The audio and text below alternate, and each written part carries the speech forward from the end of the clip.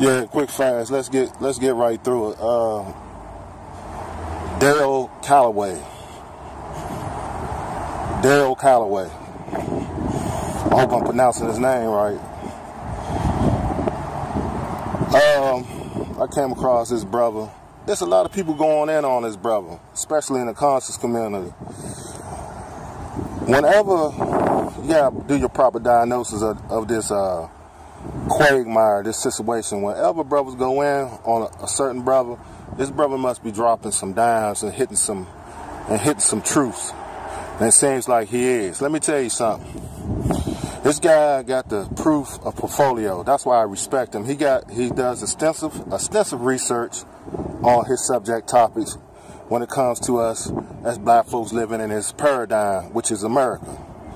You know, this is my way of representing the brother on his endeavors, and I wish many more triumphs and victories for him, because he's becoming a lightning bolt in the YouTube Negro sector when it comes to these youngins. And I pride this man, and I pay homage to this brother simply because he's a young brother. He's not, you know, he's not old in age, and he's youthful, and he's doing what he's supposed to do, and he's preserving the true history, uncut history.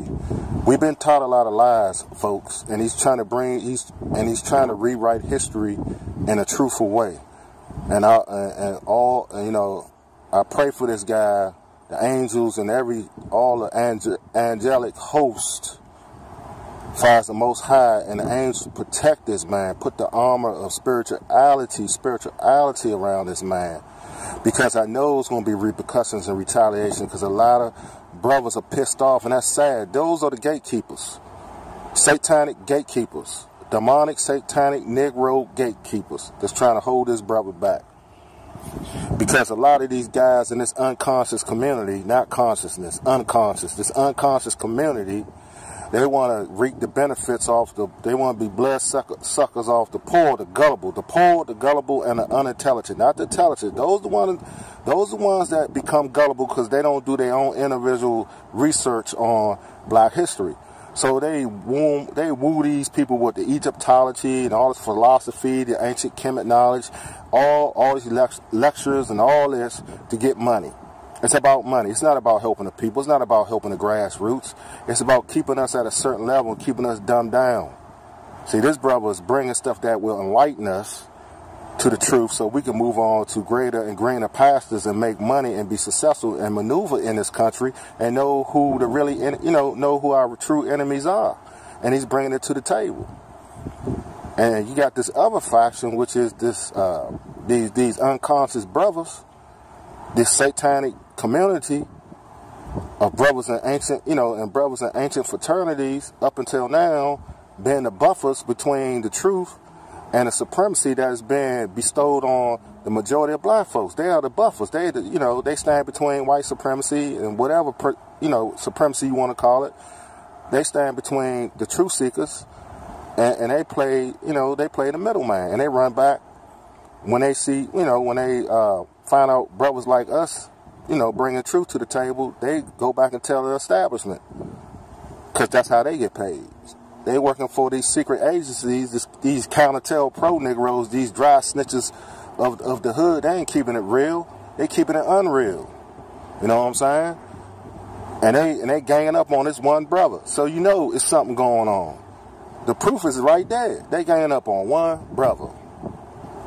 So this brother must be powerful. His research must be genuine. His research must be turning over tables, turning over lies, untruths. He putting these dudes on blast. He putting their whole platform on blast. And that's what they pissed off about. And they're afraid he's going to take the booty, the lion's share. I'd rather him get the money than people feeding us untruths and perverting and pimping the culture just to make their coffers stocked with money and leave the poor neighborhoods and the ones that need to be helped still in bondage and poverty. I always say this before I end this. If the knowledge can't help you as an individual, if the knowledge can't help you as far as history and up until now, if the knowledge can't help you be successful in the motivation of the knowledge of the people who present this stuff and bring it to the table, if it can't help you get out of poverty, it can't help you get off of drugs, if it can't help you hey, it's not even worth listening to. And this brother, he's worth listening to because he's bringing something down the trough that is providing us with a blueprint to success. If you dismantle his arguments and his debates and his documentaries and stuff, if you deconstruct it for yourself and marinate on it for yourselves, you'll know that he's providing us with essential and serious knowledge so we can persevere and move on to higher heights as black folk in America. In order for us to break the mental slavery, in order for us to break the mental slavery, we must know the truth, not fallacies, not no con games. We must know why we still going through this bullshit and overcome it and be victorious over it. And this is one of the brothers that's trying to bring it down to Soulsville. So we need to support this guy's efforts, man. Okay? Because I sat back the whole day and was doing my investigation on social media. I said, who's this guy, Mr. Dane Calloway? Who's Mr. Calloway? Let's put it like that. Who's Mr. Calloway? Why are they so obsessed with this brother? Why are they going in on this brother? And I said, oh, I see why now. Any brother that rattled the cage of the conscious community and all these freelancers on YouTube that can't stand him, it's something about this guy. You know it is. Or they wouldn't be paying him no mind. Salute, brother. You got some people on your side. I'm one of them. And with that,